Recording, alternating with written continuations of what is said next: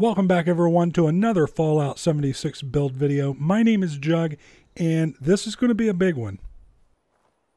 I've put together 30 building techniques that I frequently use while building in Fallout. Some of these can be pretty advanced, but I've also included a few tips and suggestions for any new players that come along.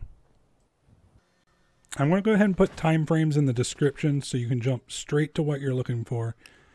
And I got a lot of stuff to cover, so let's get right to it. I introduced to you 30 building tips and tricks.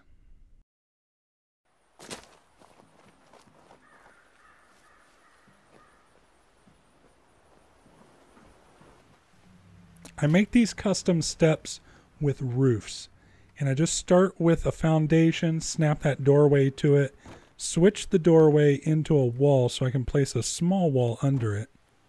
Then I just put a roof attached to that small wall and then put another small wall on the other side. That'll let me clear out all of this. Well, okay, you got to switch that to a door first.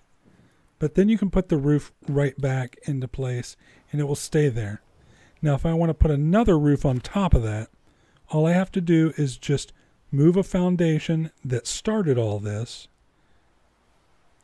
over to the side, just lined up on that line, and then I just raise it up. See there? Just about the size of a floor panel. Then I'll do the same thing to this one. Place a doorway. Go ahead and get rid of that foundation. Switch this doorway into a wall. And then place a small wall underneath it. So if you try and place another roof on top of that roof, it's going to say it's floating. It's just too close to the roof. But the best tool for all floating objects is a campfire, and it works just as well on roofs, as you can see here. So I have 2 steps here so far. I'll go ahead and clear all of this out. Take a good look at it. Let's go ahead and jump ahead to a bunch more steps. This is what it would look like. It's a very easy way to make custom steps. You can make them as wide as you want.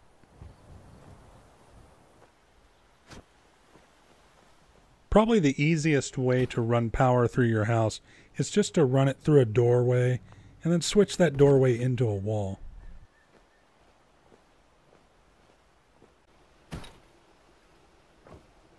If you take the power connector and put it on a mat, then move the mat a few times, you can now move the power line through everything.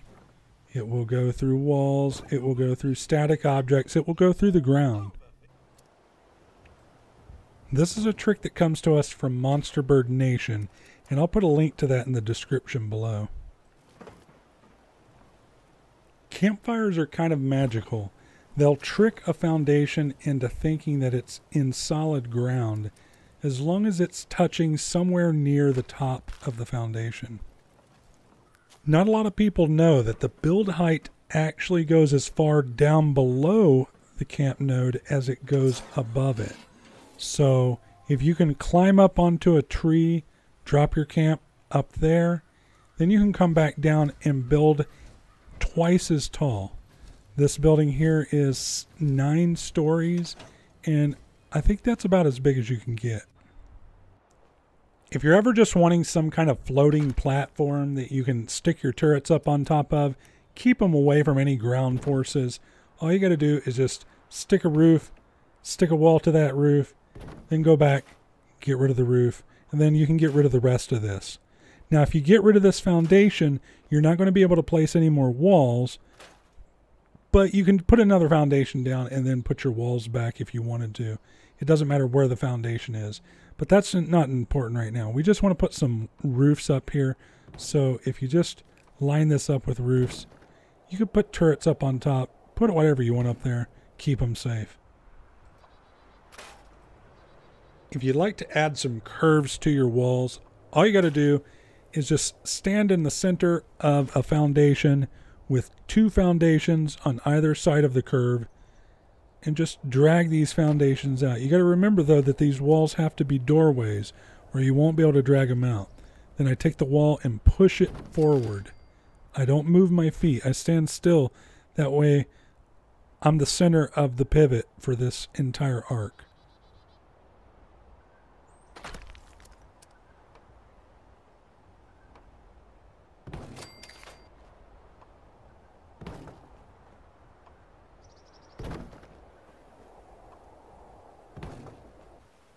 You can usually place these conduits straight through any kind of static object in the world.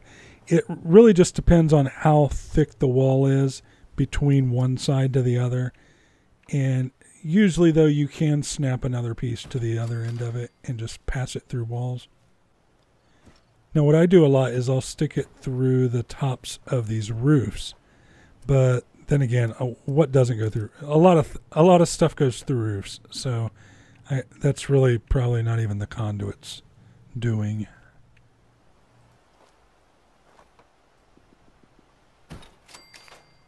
This one's going to be geared a little bit more towards the newer player. If you're looking for plans, I'll tell you how I got mine. I just ran around to workshops for the first 2 or 3 weeks. I got so many plans, and okay, so we didn't even have these vendors. I mean, okay, we had vendors, but they didn't have all of these plans. They were very slim chance to have them. Now you can find them at just about every vendor. Very easy. If it's not a quest item plan, then you can pretty much find everything you need from the vendors and just farming up workshops. This is a really simple one that produces kind of a cool effect. You can just take any objects you want, like these light boxes I've placed here. You can take it anything really and just stick it right in the doorway. As long as it's just showing out on one side here, you just place that right there. It doesn't matter what you put in there, but you can hide things in your walls. I mean, not necessarily hide it, but you can place it in there and just kind of make it merge.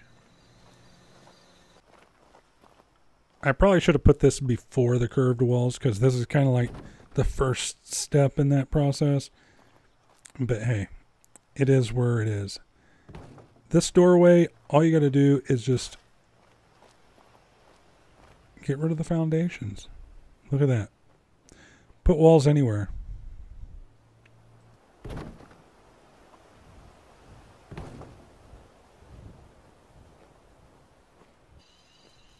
As long as you've got some kind of furniture, any height, it doesn't matter. You can place a conduit on it and then place another conduit. I like to use these for railing. At Cobbleton Farm, you can find 3 very specific plants that are perfect for getting what I need. I'm not telling you that's the best plants. I'm telling you that this is what I suggest. This is what I use. I use corn, mut fruit, and potatoes so I can make adhesive. And I think a lot of people do this, but just in case you're wanting my thoughts on what plants to grow, that's what I would grow. I want this small wall to be just a little bit taller than the foundation. I'm just measuring it. That way when I put a small wall up here, this building, of course, is connected to that foundation. Now when I put a full-size wall, it's going to go through the ground that same distance that I measured up against that foundation earlier. Now I can just go through here and build it up to the other side and fill in these sides with some corner, or not the corner pieces, but the angled walls here. These top arches. And then you can just, you could put walls here, but I'm just going to go ahead and put a garage. Then you get rid of all the rest of the stuff around it. And inside, you can use this now as a place to plant your crops, place to put water purifiers, all that good stuff. Now, I wasn't sure who started this. I found a video on YouTube. I did a search. I looked for the oldest one I could find. It looked like My Usual Me did this about 3 months ago. I'm going to put a link in the description below to that video. Now this one here I saw about a week ago on Final Renders page, and to be honest, I mean, he is incredible. I could watch him build for hours. Very entertaining fellow. I'm going to leave a link in the description for his channel as well.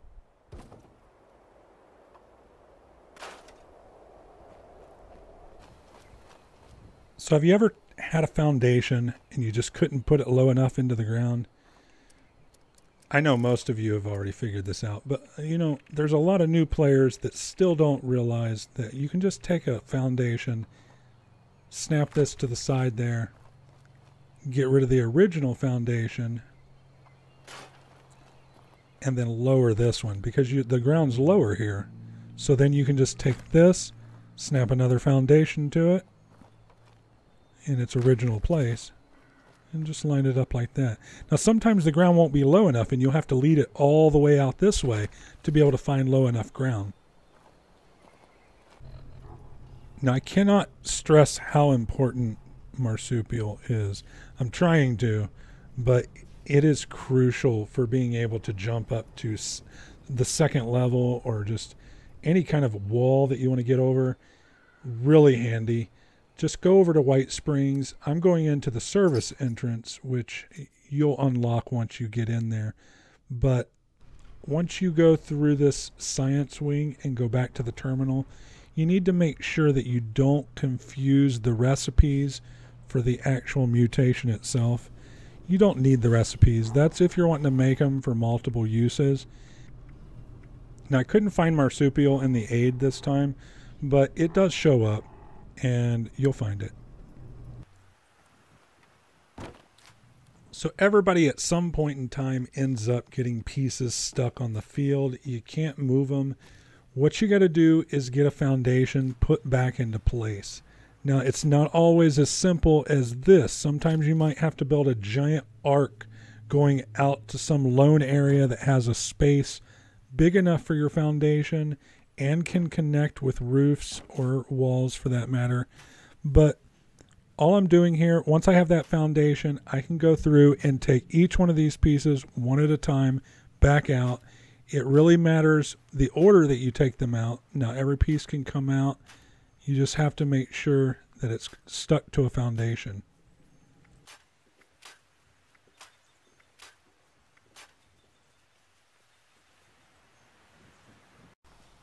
I don't get to use a lot of blueprints with my camps because I generally have a lot of floating parts going on.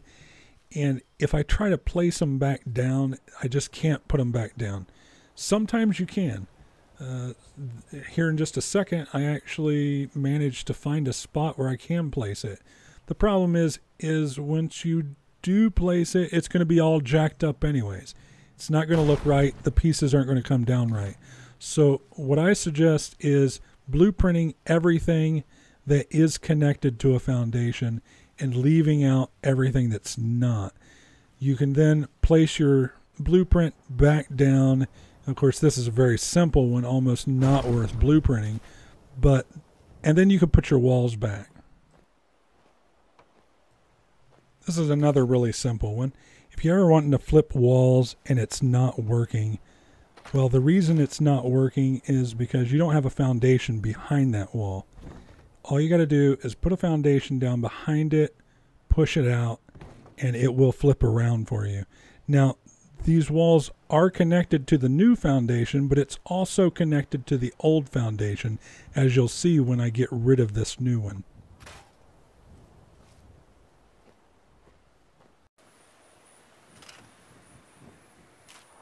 A lot of questions came in about budget, why they had no room. I just want you to look at these lights. Each one of these is taking down about 1% of the budget each time I get rid of a light. You got 20 lights in your place, that's 20% of your budget is gone. Lights are a lot. Get rid of lights, get rid of turrets, and you'll have plenty of budget.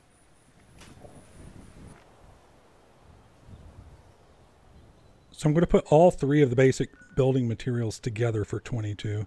I'm going to start with concrete and just go over here to the monorail elevator.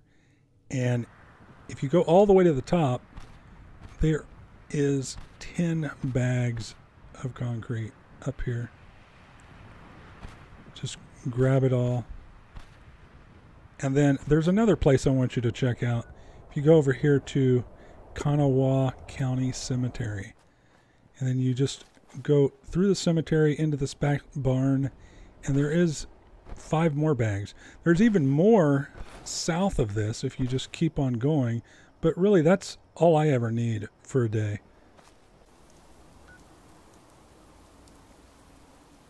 This is where I like to go to get my steel. Over at Grafton Steel, you can get steel from all of these extractors. Well, there's 2 of them. But you can also kill all these super mutants and take all their guns and just look at all the steel you get. You know, you do this for about 20 minutes, maybe 30. You're going to come away with a couple hundred steel real quick. For wood, I just go over here to Sylvie & Sons. Of course, you want to make sure you've got the woodchucker perk slotted and just load up on all this wood. You'll get, like, I don't know, 400 wood in just one go. A little more, probably.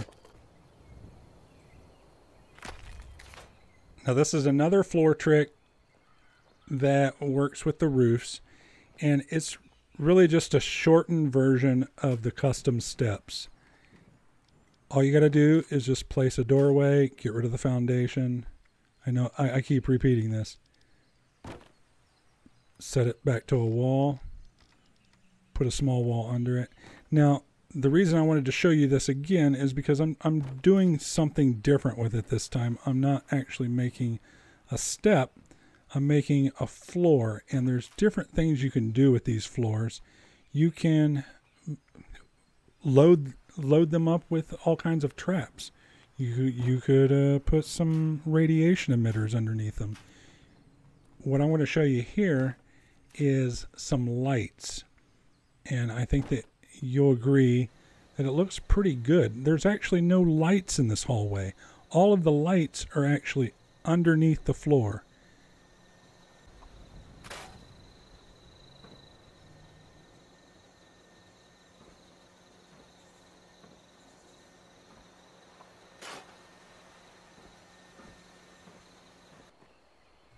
Now, expanding from that just a little bit, say we wanted to put a foundation underneath these roof floors.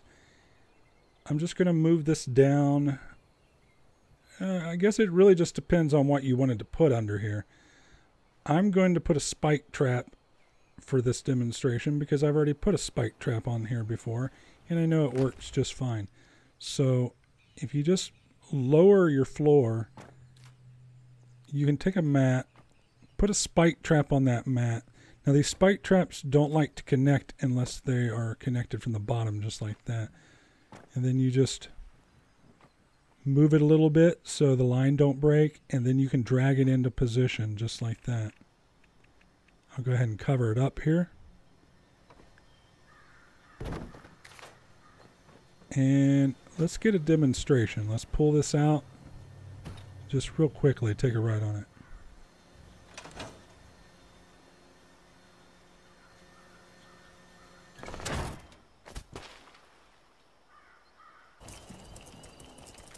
Now, Scarecrows, I like Scarecrows better than turrets because it draws everything in towards them. And if you got a bunch of rad rats or something attacking, they'll all bunch up on it, and then you can just kill them all with one big pop.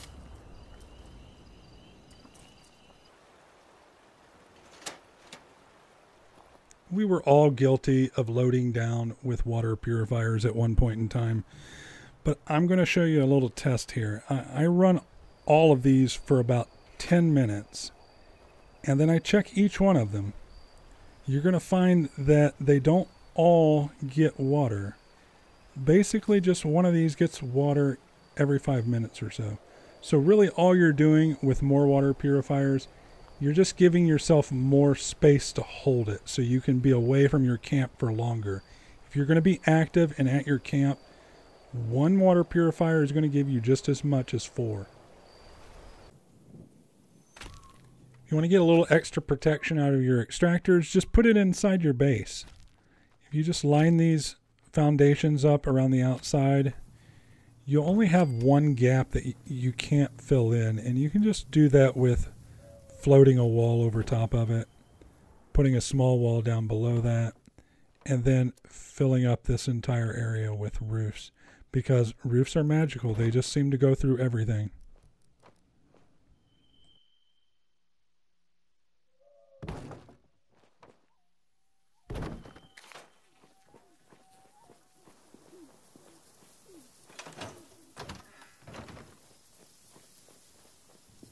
Now, most of the stuff that I build, I can't put back down as a blueprint. It's just not mobile enough. It's too big, too wide. They're fun to build, but not so useful if you want to move a lot and you want to keep the same building. You might want to use something with just a single foundation and suspend everything in the air. Now, I saw one of these not too long ago from Monkey Puzzle, and he had a really good one. You ever want to move something to the side just a half a block? Super simple. Just take a stairway up to a small wood floor, back down to a stairway, and just snap your foundation to it. Simple.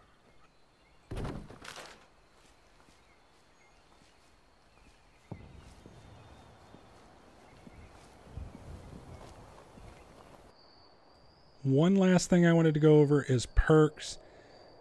These are the ones that I use for building. I think that Happy Camper is great. I wouldn't be able to build without it because I'd run out of food all the time. Even water. I mean, it's really great. But Contractor is key. Without Contractor, I don't build. That's just bottom line. I think everybody knows that one. Now, there's a few others that are going to be useful. You're still going to need your home defense for when you're building turrets, but you can take that out once your defenses are done. There are some others, I don't know, like science you could use. Just certain things require specific perks, but the only one that you truly need is Contractor. That's the one that I wouldn't go without. I want to thank you for watching this video. I hope at least one of these tricks was something new that you'd never seen before. And I'm going to see you next time. Hit that like button if it helped you out.